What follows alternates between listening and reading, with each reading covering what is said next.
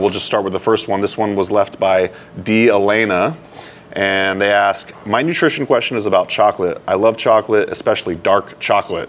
What's up with the recent reports of many of my favorite brands containing cadmium and lead? The horror. I still love chocolate, so how can I continue to indulge safely? Well, you can still enjoy your chocolate, and let me tell you why.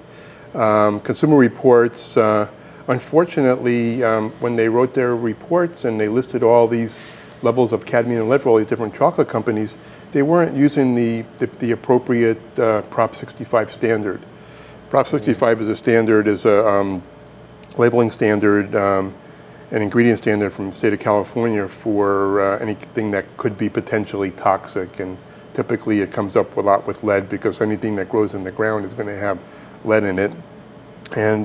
And if they were to use the appropriate standards for chocolate that were adopted in 2018, they wouldn't have had an article to write because it wouldn't have been an issue.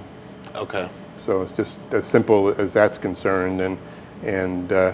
Fortunately, I've had a few of the chocolate companies that have corrected that and been able to share that we could still be enjoying. It's still great to have less of those heavy metals. Mm-hmm. And I know the chocolate, the lead is in the cocoa beans, and the cadmium is more in the ground. That the dust that while the beans are drying and fermenting, they get a little bit more of that cadmium. But it still is within the safe realm of the standards of the 2018 standards from Prop 65.